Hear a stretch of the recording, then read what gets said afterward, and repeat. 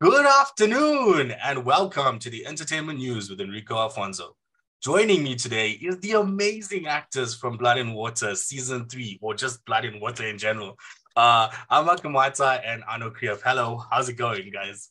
Hi, how are you? I'm great. How's everything on your side? How's the mood? It's November, the final leg. Amma, you take it. I guess it's been incredible. I'm so excited for the season to come out. I think everyone's been waiting for it for quite some time, and I'm really excited for everyone to see it and to share it. Yes. Yeah. Okay, so firstly, congratulations to Arno, who recently got married.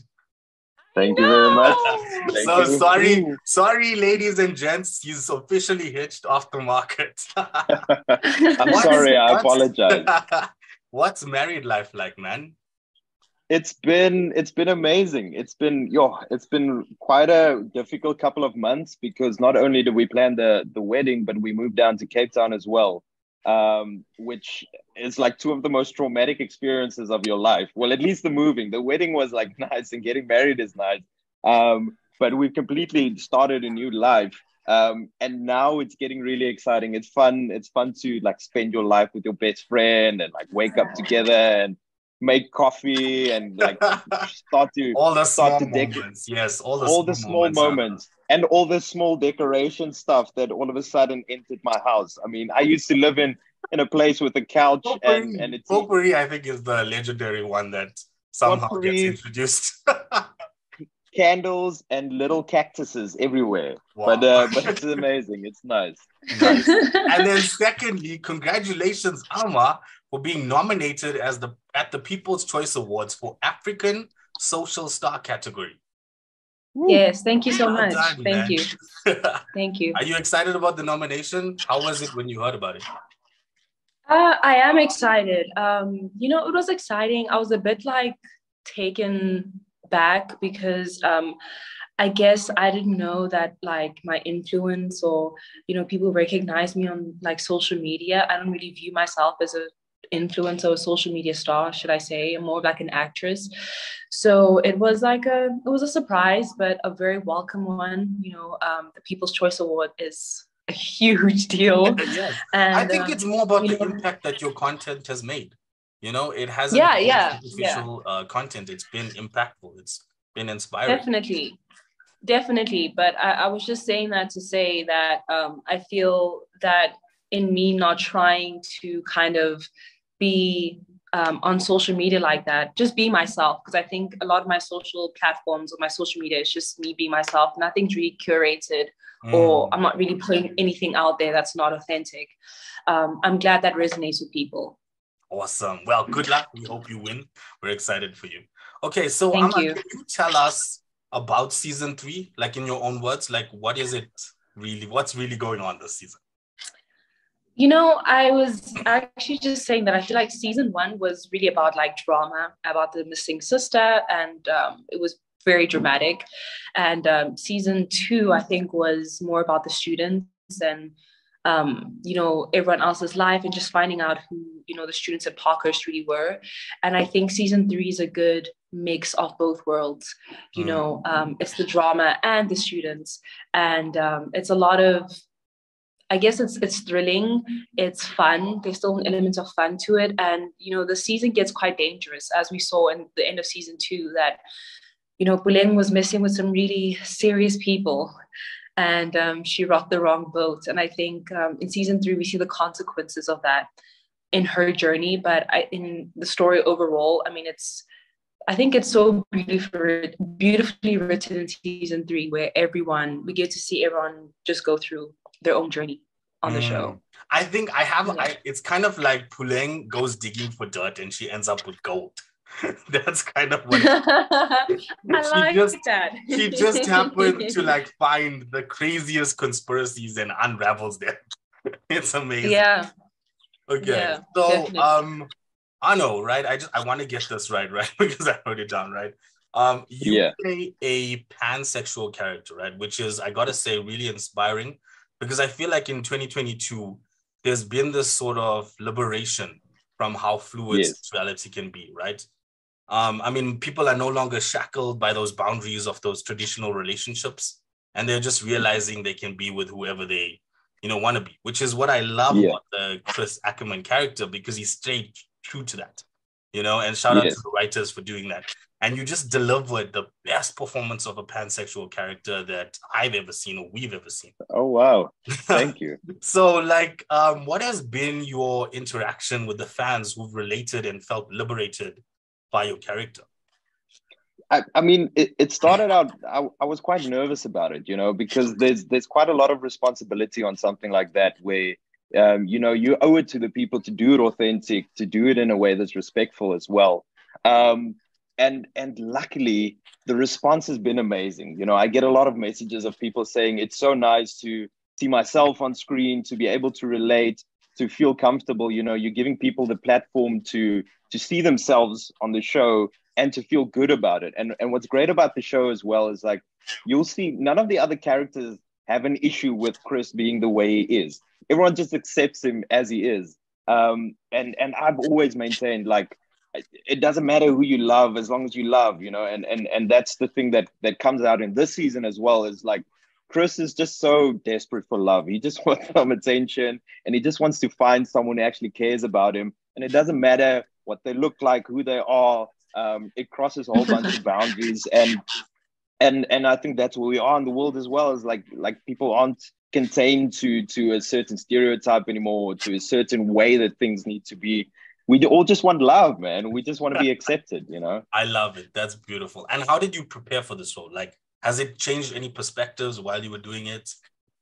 It has. I think it brings into question, you start to think about your own sexuality and the way you fit into the world. And you start looking at things differently. I'm fortunate to have friends of various different backgrounds, and you start to understand a bit more. You get a better understanding of what it is people go through if they don't fit into the conventional sort of straight or same-sex relationships. And that's what you get out of it, is understanding and a bit more compassion towards people and how they live their lives. Wow, thank you, man. That's amazing. I'm so glad that we have this character and people can relate to it. And you've had those fan interactions, which is amazing. Amma, from That's your been side, the most incredible. Yeah. How has it been with the? Okay, so sorry, Amma, from your side, with season 3 and season 2, where do you feel Puleng sort of fits in now? Now that it's been unraveled, that there's that one of the main mysteries has come to bear. Yeah. So I think in the beginning of the season, you kind of see her. What I like about the season, I think it's kind of like a redemption for Puleng. I think all along people really had this idea that she was trying to cause, nonsense and was genuinely trying to mess up everyone's lives. And, the season, now that she, found her truth, she found her sister, she kind of pulls back from everything. She gets pulled back in, obviously, because there's another mystery to unsolve and to unravel. But I think overall, you just kind of see that, she wasn't really there to, cause drama or anything. She was there to find her sister. Now that has been done, she really wants to move on with her life, focus on her relationship, focus on her family. And I think in season 3, really see a lot of that. But of course, she's an anti-Drew. She gets pulled back in. They need mother's help to solve. Okay, so speaking of that, what mystery is being focused on in this season now? Is there like a whole new mystery that we're going to discover? I mean, I don't want to give too much away. Yes, there's a lot. There's who's Fikile's dad? What happened to Mabisa? There's those things that Fikile wants to, she wants answers to, and she comes to Puleng and asks her for help. Like, yo, can you help me with this? So I guess those are the two main things that we try to investigate, and obviously that gets us into a lot of trouble. But yeah, I don't want to give too much away. Awesome. Okay, and then Arno, can you tell us where your character starts off in the season? I think for Chris, like he's a bit lost in this season. Obviously he's always had his problems with his parents not really being available. And what we find now is he gets caught up in a bit of a longing for love as well. And it confuses him because he's not really sure what to choose, where to go, what to pick. He's trying to find himself. Hey, maybe he'll have both, maybe he'll have it all. Well, I mean, he's been the guy who doesn't mind a bit of a tag team situation. But in this season, I feel like a lot of people are dealing with like real serious, dangerous stuff. And Chris is just like in the background, like, man, I just want to find some loving, man. I need some affection in this life, Wow. And sorry about that. And Amma, do you think that there will be a reconciliation, with Mr. Khumalo and everything after everything that's happened? Do you think there's a redemption arc coming? For Mr. Khumalo? Yeah, a redemption arc. After everything that happened. For Puleng's dad? Yeah. Intense topic. I'm just saying, like, after the last season, they still have to tell. I know. Child, oh wait, okay. So spoilers ahead for those that did not watch season 2. The audacity you have to not watch season 2. But spoilers ahead. So drop a follow and come back if you haven't watched yet. But yeah. So after the end, Fikile finds out, right? They're sitting at the dining table and they know, but they still have to, like with the dad, they still, like, how's Amma's relationship going to be with him? Do you think there is like... Yeah. So I feel like there is a redemption for Mr. Khumalo. Julius? Oh my gosh, his name. I spaced too, sorry. That's why I said Mr. Yeah, no, it's okay. For Julius, we see that he is trying to, I think he just had this tendency to leave when things get bad. He left when things were bad. We see him in Tandek in the beginning with the whole adoption process. He left when he got arrested. And I think in season 3, we see him doing that, but Puleng kind of goes to her dad and kind of begs him to own up to his mistakes and to forgive himself for everything that he's done. And I think there's a lot of shame that he feels and guilt for what he has done and the pain that he's put the family through. And, there's a beautiful scene between Puleng and her dad where they have that conversation. And she's like, just come back home. We just want you around, like forgive yourself. But there's a lot that happens to this family in season 3 that I don't want to like give away. I don't know how so much is going to happen. Real. It's just 6 episodes, right? Am I mistaken? It's just, from what I can see. It is. It's literally just... I don't know how they're going to put that much drama into one. Okay, so I just want to read some awesome stats here, right? Because I just found this when I was researching. It says Blood and Water ranks in the Netflix top 10 around the world. It has an 80% approval ratings on Rotten Tomatoes with the critics and another 80% with the audience. It is in the 74th percentile for the drama genre. Okay? That's crazy. So this show is like amazing all around the world, not just South Africa, right? Not just representative of South Africa, but around the world. So how has this show impacted and changed your life? Arno, you want to take this one? Let me take it. Yeah, I'll start.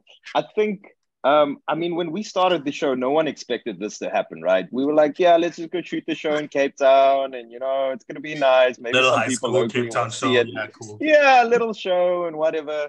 And then things just completely blew up. Like, it was completely unexpected. We were just hoping to see something that actually looks good, that has like decent production value. And that maybe like my mom will watch it and she'll send me a message. Okay, well done. But you got like on the night of the premiere, we got messages from Brazil, from Hungary, from Spain, from whole of Africa, from America, all these places. And all of a sudden you're like, you're not just on a local show anymore. This is like a massive international thing. And I think everyone's like a testament to our careers have expanded as well because of this show. We've become bigger. Our profiles have lifted. And now it's getting to a point where like we we known around the world. The show is known around the world. It's a worldwide brand now, which is amazing in one hand, but on the other hand, it's like there's a lot of pressure now as well, because we need to maintain it. We need to make sure that the show keeps on entertaining people, capturing them. And that's what I feel now with season 3 coming out, because it's been so massive. You're like, I hope season 3 is going to live up to it as well. And that people are still going to enjoy it. So it's amazing, but it also forces you to work harder, to do more, to really push a bit more. Everyone, not just the cast, but the crew as well, to create an international standard product. Yeah. Oh man, that's amazing. And Amma, for you, how's it impacted and changed your life? I mean, I think Arno basically summarized the whole thing. But, just to echo what he has said, it definitely has expanded, our careers. It's, given us amazing opportunities, to work with other brands. And I think to be associated with a brand like Netflix is such an honor, obviously. And and I guess it's more pressure. We get so excited every season when we get to read the script, because we want to know what happens next, like where are we taking it this season. And I think with season 3, everything just expanded in such a big way, like production, even how we shot certain things. I think the directors definitely took some risks and wanted to do something different and more exciting and thrilling. So I have literal goosebumps right now. I want to see what these risks are that they took. No, it's crazy. It is crazy. It's my favorite season, by the way. Like, season 3. Okay, that's amazing. Is my favorite season. That's our favorite season. Let's note that. Yeah. Awesome. Okay. I have to say, right, this has been a dream even before I started interviewing anybody, right? To interview you two after season 1 of Blood and Water. And it's just so amazing. I think I saw Arno at the Netflix Africa event, and I just had too much nervous energy. I didn't want to go introduce myself. But yeah, it's really awesome to interview you guys, man. You all are amazing. The performances on the show is just unbelievable. Thank you. Thank you so much. Awesome. So what is it like, speaking of Netflix, right? What is it like actually working on or filming on a Netflix production, compared to the other projects that you've worked on? I'll jump in. Or no, Amma, you take it. You can take it. No, because you have something. Take it. Like, come on, no, go after Arnie. Take the mic. Okay. Let me jump in. Yeah. So I think that one of the biggest things I've noticed is the scale, right? Is like the amount of effort they put into the marketing to actually get the show to the right people. It's amazing to be part of a show where like there's a definitive plan of like, what are we actually doing? Where's the show going? And how are we going to get people to watch it? That I've loved since the beginning. It's like the photo shoots, the marketing stuff we're doing, the interviews, it's always on a different level. And that's just one part of it. Just being on the platform, being on a platform that's available in over 190 countries, like it opens up the whole world to you. So you don't have to feel like, oh, I'm just like this little actor in South Africa, doing my little show.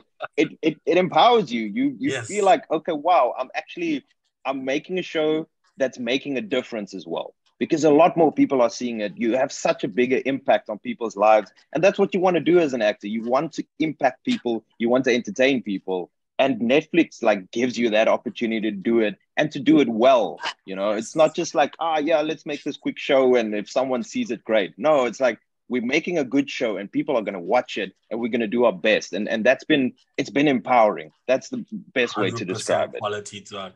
And it's funny that you said 190 countries. I think that is one of the most beautiful things that Netflix has done, is that it's shown the world that you can love content from every part of the world.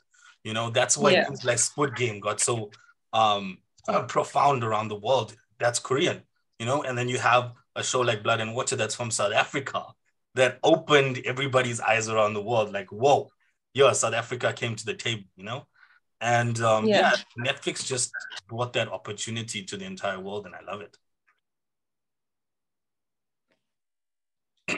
Okay, so I was not going to talk about the Netflix production.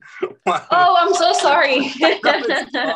Oh, Oh, yeah, I think it's literally it's what you said. It's the fact that there's a definitive plan, you know, especially with marketing, you know, that is a huge part. You can make a great film, a beautiful film, but if you're not actually don't have a plan of how people are going to see it, like no one's going to see it. So I think that's one thing I've enjoyed, and I don't think is something that's usual in South African in entertainment space. You know, I think marketing is kind of like an afterthought, where like when we're shooting with Netflix, while we're shooting, we're having these conversations. There are people coming on set letting us know that, hey, this is what's happening, this is what we want to do. So we're always in the loop about that. And yeah, wow. Can I think that you just sums up my answer. no, I get it. That's awesome. So can you tell us, or can each of you give me just 3 words to describe season 3? I would say that season 3 is suspenseful. There's a lot of suspense in the season. It's fun and dangerous. Oh, dangerous. Okay, cool. Arno? Yeah, my first word was going to be dangerous as well. It's dangerous, it's exciting, and I think it's fast paced as well. There's like you said. Oh, really? Yeah, That's that is different compared to actually the other really seasons. true. I thought they were more slow burn. So it'd be Like nice if it's this six one's more. episodes. Yeah. It's 6 episodes, but there's going to be storyline coming at you at every angle. Like there's a No, that lot is that's actually happening. really true. Are we gonna It's find out very Arno fast. has a long lost brother or something? You know, long lost twin. I reserve the right to remain silent. The fans though will zoom in on your facial expressions. They'll make sure they'll check if you twitched your eyebrow or something when I ask that question. Yeah, I'm gonna Okay. get a couple of DMs after this probably. Exactly. So with this season, right? Or with regards to the show, have you guys, like, it's season 3 now, right? So have you guys become sort of like a family? Have there been like friendships that have like blossomed through the show that you keep to this day? You know, and stay in touch? Like now that the show is only coming out now, I'm sure you wrapped up filming quite a while ago. Yeah. Oh no, of course. I think family was something we built like from season 1. We all just genuinely get along. You know, it's so crazy. Like you hear stories about like just how people in the entertainment industry can be, you know, how people just don't get along and how there's feud. There's literally none of that with us. Like we all genuinely just support each other and we get along. And I think a lot of that is because a lot of us are from Joburg, like a lot of the cast. So we fly down to Cape Town and we literally just become like a family there because we're away from home, we're away from our families for like a month, you know. So we really just have each other to rely on, and you know, we live next door to each other. So yeah, we've definitely become like family. You know, I can't stand Arno, but I love him. I know, I was watching his face the entire time. I was like, is he agreeing with you? Is he not agreeing? Listen, No, everyone's I gonna love Arno. Oh, everyone's gonna he's the say best. they love me, but I know I irritate everyone. I know everyone's like in the back of their Are mind. you Can the this guy just? prankster? Are you the As long as prankster you on know set? Arno. Are you the I am. prankster on set?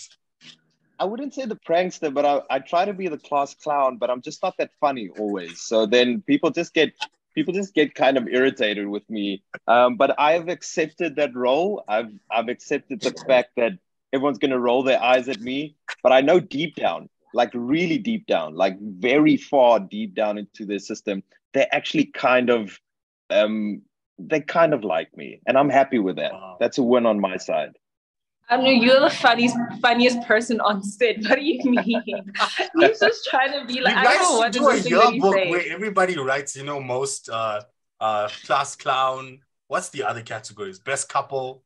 Those kind. Mr. Or like the most Personality. likely to fall asleep on set. Yeah, those ones exactly. But That's Arno the is like the things. funniest person ever. Literally, he's the guy who like comes on set and just lifts our spirits. Like in terms, he'll just make a joke and I'm just like, what? Because it's so random. But he's like, we've accepted you, Arno. We love you as weird as you are. Listen, the thing is, most of the time there's a lot of heavy stuff happening on set, right? And especially with the other characters, and like everyone's so focused and it gets very serious. And then when I rock up, it's just like, okay, but let me just break the tension a little bit. Let me just relieve everyone of some pressure. Yeah, that's the benefit the of scenes are so being dramatic. friends. You need that lightheartedness afterwards, you know. Yeah. So I'm glad that you And bring that to everybody, man. that's what I bring. That's what they pay me for. They don't pay me for my acting ability. They pay me for It's in your contract. entertaining. It's in your contract, Class Cloud, in the contract. Yeah, make someone laugh every day, and you'll get your money at the end. That sounds exactly like Netflix. That sounds like the entire message that Netflix sends out their heart. Thank you so much, you two. It has been amazing. Thank you. I'm truly honored and humbled. Thank you so much.